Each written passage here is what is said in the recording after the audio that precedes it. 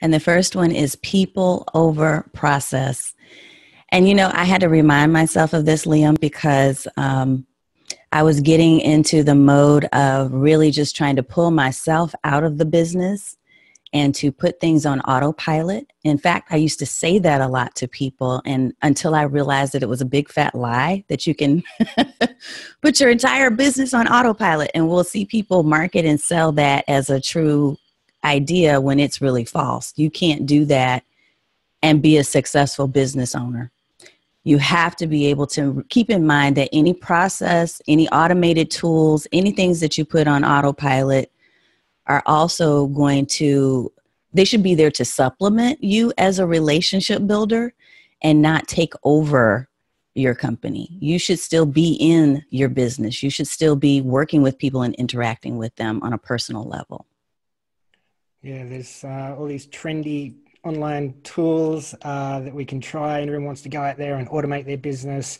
But as we've kind of heard from a lot of our experts in the past, it's really about building personal relationships with people. And if you're automating everything and you're not complementing that or adding the personal touch and actually being there as a person, I think you're missing out on a ton of sales and the ability to connect really and get to know your prospects.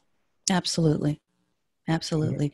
I mean, I had gotten to the place of really just kind of putting my social media, to give you an example, putting my social media completely on autopilot when it came to Twitter, for instance. And I saw as much as I had grown my audience to a point where I thought, wow, you know, this is a really good group of people. We're engaged and et cetera. When I did that autopilot thing, I started losing attention. And not only did I started losing people, followers, but I also lost connection, like real conversation. And that matters when you're creating a business right now. That's the thing that differentiates us and keeps us distinguished as a true professional, is if we're really out there actively communicating and engaging. That's what social is supposed to be all about. And I think I've forgotten that. So yeah. So when it comes to, systems and processes, and obviously we need to maybe outsource things or hire someone or, maybe use some tools at some occasions. When are those occasions that we should maybe be looking to process things, but we should and then what are the things that we should always keep, personalized, that we should be always doing ourselves? Well, I think that's a great question. And so one of the other principles, and I'll bring this up because it's the very next one, is the 3-bucket rule that I talk about. And the idea is that you're going to separate things into things that you can act on directly, things that you can automate, and things that you can assign to other people. So when I think about the things that you want to act on and always be personally engaged with, one of the things that I would definitely put at the top of the list would be service. So I think there's always a great entry point when you're using things like chat bots, for instance. That's the new thing, the new hot thing. There's a great way to have people enter into that service conversation with you, but you shouldn't leave them alone with the bot. You should be getting involved in having conversations so that you can better understand and define what's the real problem and how can I improve this for that individual person, but also for the next time, for my entire system. And so I think there's nothing like having a true conversation with people that will help you to provide excellent service. On the automation piece, I think it's anything that you are repetitively doing. So if there's something that you find yourself in your business doing over and over and over again, then those repetitive processes can really be done through some type of automated tool.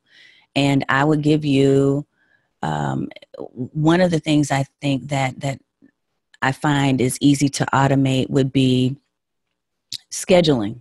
So if you're scheduling people through a calendaring system, you shouldn't have to do that on a manual basis. If you're giving people an opportunity to meet with you, say for a discovery session, so many of you might be coaches or trainers or people that have that one-on-one upfront consultation, what you can do is create an automated system that allows people to connect and create that appointment that then syncs with your calendar so that it's always going to give you that space and time that you need. So you block it off when you know you're not going to need appointments, and then you keep it open and available for those times when you know you can engage. So I think that's a great way to automate, is using systems like that are repetitive and that you need to get quick connection with, build quick connections. The assign piece, as far as delegating to other people and outsourcing, you only want to assign or delegate to other people when it's a situation where your reputation and your relationship is not in peril. So from a service aspect, for instance, I can go back to that example. No, you're not going to be available 24/7. And there are going to be some times when you can outsource certain types of questions. But when they get to be a little bit more complex, you need to get your hands dirty. You need to get in there and be the one who is saying, look, I'm going to guide you through this and I'll help you. Because a lot of times when people are hiring your company, they want to deal with you. So I, as a coach, would not outsource to someone else my coaching.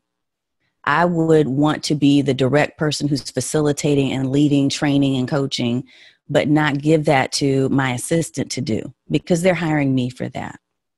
I hope that helps to give a couple of examples.